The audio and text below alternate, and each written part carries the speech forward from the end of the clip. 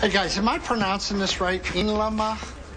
Are you trying to respectfully greet a female elder in my language? Yes. Then no. Was I close?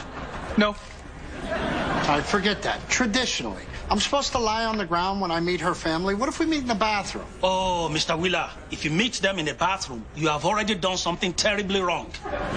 It is also acceptable to bow, bending at the waist, dropping your hands to your feet. Yeah. Maybe if I do a little stretching first, I could pull that off. Mr. Wheeler, why are you putting yourself through this? Because it's tradition. You got engaged while she was still married. You have already stomped on tradition like a burning bag of doo-doo left at your doorstep by local pranksters. I keep telling you, when you stomp on the feces, the neighborhood kids win.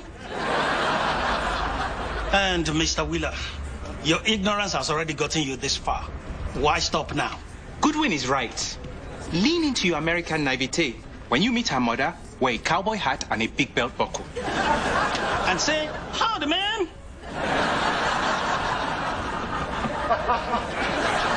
Thanks for all your help. Y'all come back now, you hear? You're very good with accents. Much obliged, partner.